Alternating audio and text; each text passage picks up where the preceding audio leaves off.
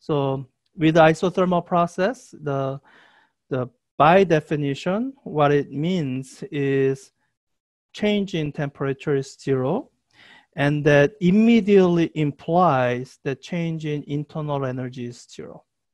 That's because from our earlier expressions we were relying on, from equipartition theorem, the change in internal energy is the degree of freedom over 2 times n Boltzmann constant times change in temperature. Isothermal means no change in temperature, so no change in internal energy. N is usually taken to be constant. So I get that right away just from reading the question. Change in internal energy is 0. Then that also, wait, where am I supposed to be? I think that's right. And that also gives you an immediate relationship between the heat transfer and the work done. And this is what I was foreshadowing. You use the first law of thermodynamics that says change in internal energy is equal to net heat transfer minus work done by the system. So if the change in internal energy is 0, you can see that that the amount of heat transfer is equal to work done by the system. I think this is the one that's conceptually the cleanest. You know, work done by the system will tend to decrease the system's energies, but the internal energy change being 0 means that's not happening. So in order for energy conservation to hold, that means same amount of energy has to come in by heat in the same amount that goes out by work done. So, so yeah, I'm gonna hold off on this until I have calculated the work. And now I have to calculate the work. With the isothermal expansion, unless you happen to have the formula memorized, you have to do the integral because, so this is the general expression for work done. Infinitesimal amount of work done in any process is pressure times the infinitesimal change in volume. With the isothermal processes, when you look at the ideal gas law, PV equals NkBT, you can see that if the temperature stays the same, then if there's change in volume, then there has to be change in pressure. So pressure is a function of volume. So you have to express that and then integrate it from the initial to final position, final state to get the total amount of work done. And so you just have to do the integral. So I can use the ideal gas law to get pressure as a function of volume, just to solve this for NkBT over V. Well, since I'm noticing this now, let me highlight it now.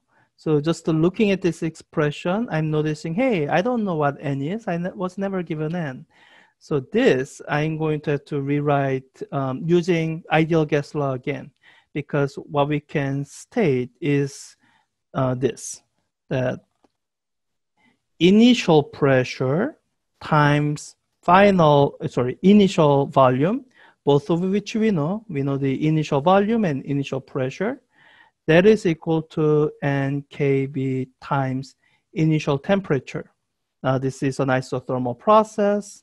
This initial temperature happens to be the temperature throughout the entire process.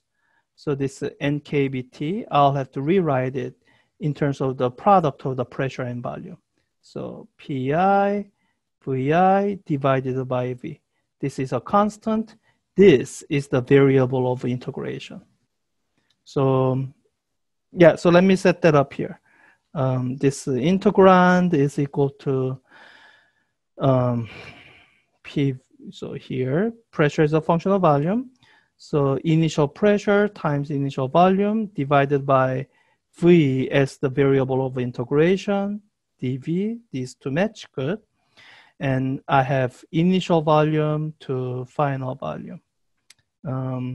Staring at this expression for a while, I noticed that this I can factor out because they're constant. So I basically have 1 over x integral. The antiderivative for that is natural log. So this should be Pi times Vi times, and Let me go through steps in detail here. So the antiderivative of 1 over v is natural log of v. And to finish this definite integral, you evaluate it at the limit, upper limit minus the lower limit. So upper limit minus the lower limit. So when you write this out, you are going to get ln v final minus ln v initial. And I guess technically at this point, you can plug in the numbers, ignore the fact that you have no idea what natural log of cubic meter is. But I think it's a good practice to get into habits of algebraically simplifying the setup. This expression here, it can be simplified using logarithm algebra rules. Regarding logarithm algebra, there are really only 2 rules you need to know. One rule is how to handle added terms. So natural log of a plus natural log of b. You can combine these into a single logarithm, natural log of a times b, and how to handle term that's raised to a power. So if you have natural log of x raised to power n, that's equal to n times natural log of x. And this n can actually be any real number. So one way to kind of rewrite this is to say, okay, that is a natural log of vi raised to power minus 1. And then I have natural log of v final plus this. So applying this rule, I'm going to get everything together, natural log of v final times vi raised to power of minus 1, or write it the normal way as a v final over v initial. So you get this ratio. Units will nicely cancel out, and you only have to worry about natural log of a unitless number, which is how it always should be. So let me plug in the numbers here. I think I have everything for plugging in numbers here, because for the work done, I have initial pressure times the initial volume times the natural log of the ratio of the 2 volumes, v final over v initial. So I think I can do that in the calculator. Let me do the natural log first. It's always kind of avoids mistakes to do the more complicated expressions first.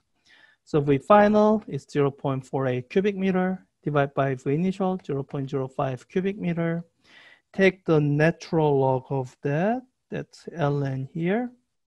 Okay, multiply that by the product of initial pressure, 260 kilopascal, 260 times 10 to the power of 3 Pascal, times the initial volume, 0.05 cubic meter. And I kept everything in basic SI units, so I should get the answer in joules. So 29,000, about 400 joules. 29,400 joules. And the heat transfer should be exactly the same, so that when you calculate these terms or difference, you get 0. So that's it, isothermal process.